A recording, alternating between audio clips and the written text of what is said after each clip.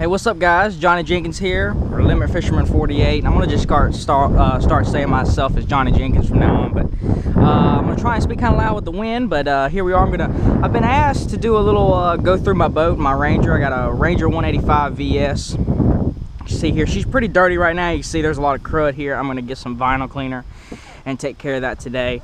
And we just got done fishing actually on Lake Hartwell. You're probably gonna see a video or two I put up from this, but Ranger 185 VS here with Mercury 150 horsepower XR6 on the back. Let's see, Tempest jack plate, and also a Tempest Plus from Mercury Marine prop. Nothing really special, all that just came on the boat. So let's see, we'll walk through. I got a nice spare tire. I always want to keep these inflated and welded and ready to go. You just never know when you're gonna need it. I got a small little jack in there. Let's see, I've got a Humminbird 898C side imaging unit on here. It does pretty well, honestly. If I could go back, I'd rather go to Lowrance, but that's stuff you'll see in other videos.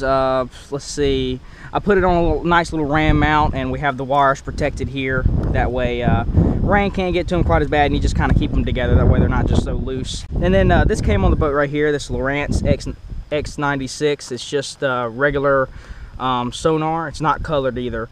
So that's one of the things I'm wanting to definitely upgrade, because, you know, it's nice to have the ram mount. I can turn it around and do what I need to do, but it'd be really nice to be able to have a bigger unit back there for fishing these bigger lakes. You don't know how important that is, having the bigger unit. It really makes a big difference. And having, you know, maybe that size of unit, or maybe one step bigger up here at the very most. Probably that size would do me just fine. Let's see, it says Ranger right there. I've got a Tackle Warehouse sticker right there. I got a Humminbird sticker right there on the other console. It is a dual console where you'll have a console on the left and the right. I think it just improves the ride for the passenger. But there are some, you know, disadvantages, but hey, I really like this boat when we bought it. We bought it used. It's a 2004, you know, it's just one of those things. You know, my next boat may not have it, or it may. I might like them. Some of the boats now are coming where you can take them on and off. Nothing really. That little sticker right there is kind of a memorial sticker for a dog that we had. We called him Little Yankee Dog off of, there's a movie, I'm trying to think of it. If someone remembers it, leave it in the comments. But there was a movie where they said Little Yankee Dog or something. It was some kind of like lawyer movie. And one of our dogs got ran over in our neighborhood, and it was one of our favorite dogs, really of all time, and definitely, you know, that time. So it's a little thing. I also have one on my truck, along with a few stickers. Up here, just got this. It's almost exactly, it's pretty much a year, almost to the week, that I got this 82-pound thrust Minn Kota Maxim. Really good trolling motor, holds up really well. It's an 18.5-foot bass boat itself, but the package itself is about 20 foot long or so. I really like with the Rangers, I really like the trailers that they have on them. All of the wires are inside of the aluminum, so that way you don't have to worry about wires getting shortened out and whatnot. But you know, as far as we'll go from the front. See here, this is where your lights are, navigation lights. This is where a lot of your power goes throughout your boat to the batteries back there, from like the Humminbird, or from your sonar unit and from your trolling motor, stuff like that. Here I can turn on the lights on and off, and actually that switch is on right now. Let's see, this right here is like an accessory, so I could turn an accessory on or off from up here. Also, this is trim up and down. I had that, see the motor move there? That's just trim up and down, and I can use that there. We'll keep moving back. Actually, let's go ahead and jump in the boat and check it out and see what we got. All right, so to step up here, you'll see I've got some extra baits laying around. It was a pretty bumpy, windy day out there, so I'm gonna clean this stuff up here real soon. Some extra baits laying around. You have a little pole here where you can put an extra seat in the middle for a passenger. Let's go into these compartments, and I'll show you what I've got in there. Kinda, this first major compartment, this is where I keep a lot of my soft plastics and jigs type stuff. I got this bag here full of different jigs. Keep them pretty well organized. This is supposed to go right here. I really like that accessory.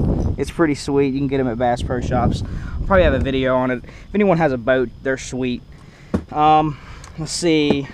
This is a Plano Pro Latch double extra large stowaway. I've got all my soft plastics. I've got a ton in there. I just got that about a week ago, and it's awesome. I love the way they organize it. Got a few extra plastic baits and a few extra boxes, nothing special. Up here, I'll hang a few things if I've got a tournament. I know certain baits I'm definitely going to fish with. I'll put them up there, have them prepared and ready to go. Then here, stepping back, one more latch. This is just my cooler and trash here. Nothing too much. Here's actually my charger. I need to have that. Nothing really too special. Probably going to want that soon. But yeah, cooler, trash. And then right here, this compartment used to be my rod locker, but now I just keep my hard baits in here for the most part. I'll keep some extra little things. It's got a little rod guide here. You can fit, I think it's 6, it's got 6 or 7, I think it's 7 tubes. You can see way down in there. There's another one way up here if you can't see it. So 7 rods can fit in there, but I keep all my hard baits for the most part, terminal tackle in here, just extra little things. I keep a lot of my stuff like that in here. I try and keep them pretty well organized and specific for the day. All right, jumping to the other side over here, this other rod locker. This is what I actually use for my rod locker.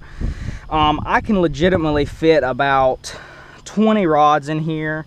I usually keep extra little things. I usually keep my line in here too, because this is a real nice cool compartment. It stays real cool in here and dry, so I like it for that. Here's a few packages I had. This is some wiring for my GoPro. Just extra rods. I keep my light stuff in here. They hang right here, if you can see. They hang on these little knobs right there.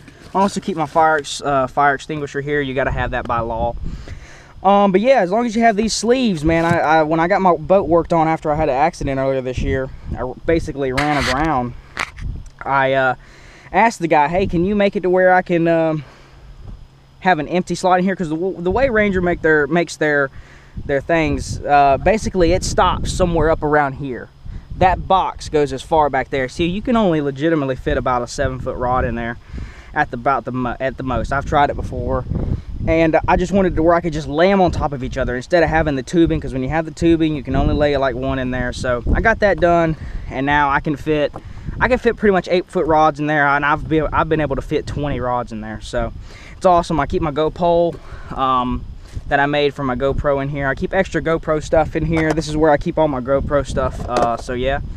Right here I got one of these little things that you saw, but in a smaller one. I usually keep my little lure grabber things in there. I usually stick them right there, because you know, if you're fishing and you hurry up and grab something, you throw them down, they ended up getting jumbled around, and you can't find them when you need them. So I'll end up getting lazy at the end of the day and not using them. So I keep the stuff right here. I've also got some gloves in there right now, some Under Armour gloves that I just bought. So when it starts getting a little bit cooler and I need them, I'll be using those for sure. Oh, and one last thing for the front. I've got these. Let's see, what brand are these? These are Boat Buckle. They're really nice. They're really good. I've had it on this boat since we got it we got this boat, I think it's 4 years now. They last pretty well. I got them on both sides, and it's pretty sweet. I can't say enough about them. They're really good. I think they're the best design out there for these bass boats. All right, moving on back. The dual console. In here, you'll see this is an extra little compartment. You can lock this. I got a lot of extra things in here. This is where I'll keep extra hats, suntan lotion. You know, I'll keep a chamois. I'll keep some extra line if I need it. Anything I need. Like if I'm about to leave home, I'll just throw it in here. This is like the most unorganized part of my boat at the moment. It is complete trash. But I pretty much leave this compartment for my dad and Chad, my filmer and editor. But mostly my dad. He makes this thing a wreck. He doesn't even have to be on the boat much, and he'll end up just shoving stuff in there. Like there's probably old wrappers in there. I don't clean it because he don't clean the boat, and I don't use that compartment that much, so I don't worry about it too much. Then right here, got a third seat that can come up, but I like this carpet wear here. If I don't need the seat, it just protects the seat from people stepping on it. It'll wear it down more. You can bring it back up. Like I said, I need to clean them. Live wells, I'm gonna do a video on my live wells and how they work, but this is pretty much it. Two separate live wells. I don't know how big they are, but yeah, I mean, nothing really special here. In and out pump, Just regular live wells, really. I'll do a video on these probably separate before long. I got a real nice seat here, came with it, so it's pretty sweet. Going into this left compartment, I'll usually switch these two compartments up on whatever I need. It's nothing too specific. I keep my life vest with my kill switch. I'll keep some cleaning agents. I always keep this with me, and I'm going to buy another one before long, catch and release. You catch a fish, you gut hook and put this on him, you could really save his life. Anything like that, it's really great stuff. I got a video about that on Peak Performance. Link's going to be in the description. Some good videos I have from them. Let's see, I have a first aid kit right here. I always want to keep some stuff like that. I got a real nice knife in here we used to use to clean fish with. Let's see, I got a weigh-in bag. I've got spark plugs, always good to have on the water. Got some extra tools, and I've also got a tool kit on the other side. I usually keep my culling beams and culling accessories in this box too. Moving on to this side right here, I've got my chamois that I'm going to clean my boat with. I've got a tie down.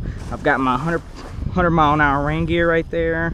I've got an extra rain jacket, extra life vest for my partner. Just a lot of cleaning stuff that's going to go in here. I've got these bottles that are filled with catch and release me. I went ahead and pre-filled them. I would usually ice them over in the summer, just dump them in. Got an extra seat post here. That's basically this part right there. I've got one of those. And my tool kit, really nothing a whole lot special in here. I think I got some bungee straps, just safety equipment, cleaning stuff, and I usually throw my rain gear in there too. All right, jumping back to this back compartment here, I've got 3 24-volt batteries in here. Nothing really special. I think 2 of them I bought at Oconee Marine, I think, and then another one I bought probably just at Walmart. Nothing too special. This boat's got almost a 40-gallon gas tank, and the gas tank I think sits right around here underneath that compartment. Let's see, you got this so I can put oil in there and not spill it all over the place. Got an extra towel there if I spill some oil. This is to prime it. I got to prime it before I go. And there's the onboard charger. Hopefully you can see. I'll turn it. Onboard charger right there, just a Bass Pro Shops XPS. It's just a 2-bank, but I'm going to be working on getting a 3-bank. That way I can charge the starting battery at the same time. It's really useful having 2 or 3 banks, even 4 banks for bigger boats, so you can charge all your batteries at once. Bilge pump there on the very bottom, and there's also aeration pumps and stuff that then feed to the live well. But that's that, man. That concludes the video. Hope you enjoyed. If you did, you learned something, leave a like, and I encourage you to leave some comments. It makes me feel good when I read them. So have a good day, guys.